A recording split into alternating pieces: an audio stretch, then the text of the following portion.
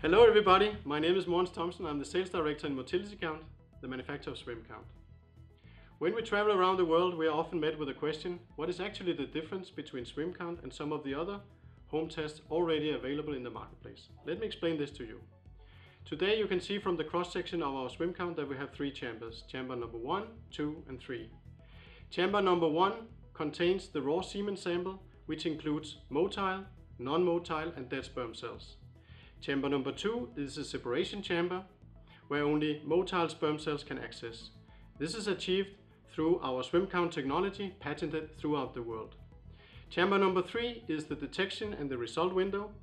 In the result window you will see a color reaction. The darker the color, the more motile sperm cells. So guys, as we say in MotilityCount, take a firm grip on your sperm quality. If you want more information, please visit our website swimcount.com.